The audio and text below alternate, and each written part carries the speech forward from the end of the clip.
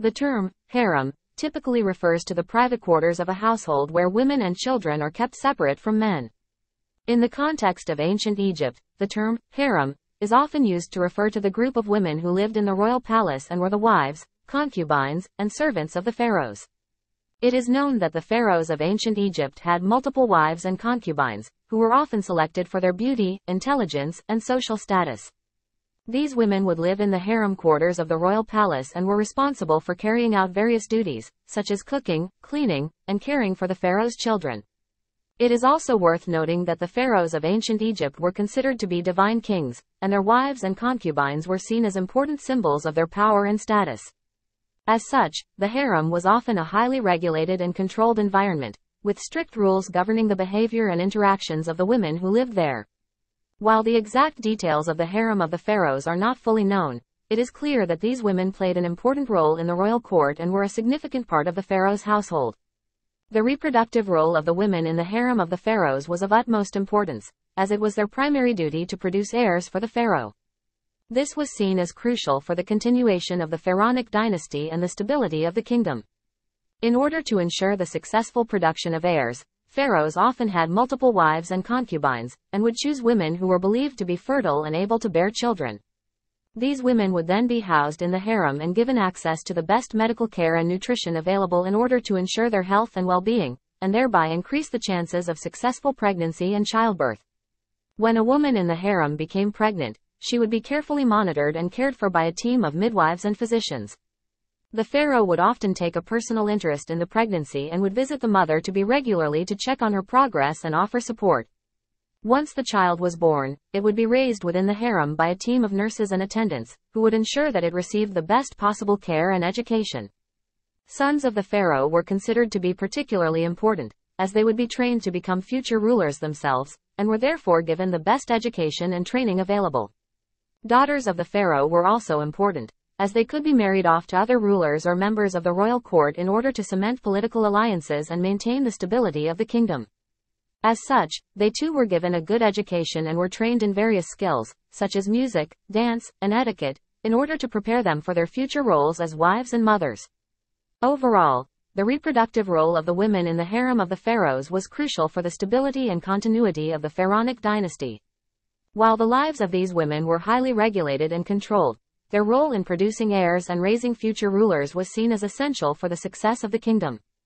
The process of choosing women to include in the harem of the pharaohs was complex and could vary depending on the pharaoh and the time period. However, there were certain factors that were considered desirable in a harem candidate, including beauty, intelligence, social status, and fertility. In some cases, women were chosen to enter the harem based on their family connections. For example, the daughter of a powerful noble or official might be chosen to become a wife or concubine of the pharaoh in order to cement political alliances and maintain the loyalty of powerful families. In other cases, women were selected for their beauty and physical attractiveness. The pharaoh would often hold beauty contests or receive recommendations from his advisors in order to identify the most beautiful women in the kingdom. These women would then be invited to join the harem and would undergo a period of grooming and preparation in order to be presented to the pharaoh. Once a woman was selected to enter the harem, she would be given a new name and identity, and would be trained in the customs and etiquette of the royal court.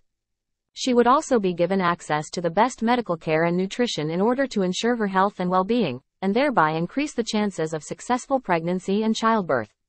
It is worth noting that while the women in the harem of the pharaohs were often seen as objects of desire and beauty, they also had agency and were able to exercise power and influence within the harem and the wider court. Some women were able to rise to positions of significant political and religious authority, and were able to use their position to promote their own interests and those of their families. Here are a few more examples of women who held political power in the harem of the pharaohs.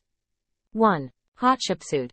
Hatshepsut was one of the most powerful and successful pharaohs of ancient Egypt, and she also served as a regent for her stepson, Thutmose III. While she was not a member of the harem herself, she did have several women in her court who served as advisors and confidants, including her daughter Neferrer and her nurse Sider-in. 2. Nefertiti. Nefertiti was the wife of the pharaoh Akhenaten and played an important role in his religious and political reforms. She is often depicted in art and sculpture alongside the pharaoh, suggesting that she held significant influence and power in the royal court. 3. Tiy. Tiy was the wife of Amenhotep III and the mother of Akhenaten. She was highly respected and influential during her husband's reign, and was known for her intelligence and political skills. She is believed to have played a significant role in the diplomatic and trade relations between Egypt and other kingdoms. 4. Cleopatra VII. Cleopatra was the last pharaoh of ancient Egypt and is perhaps one of the most famous and influential women in history. She was a skilled politician and diplomat, and was known for her charm and intelligence. She was able to negotiate alliances with powerful men such as Julius Caesar and Mark Antony, and was able to maintain her power and influence even in the face of Roman conquest. Overall, these women demonstrate that while the harem of the pharaohs was a highly regulated and controlled environment, some women were able to rise to positions of significant political power and influence.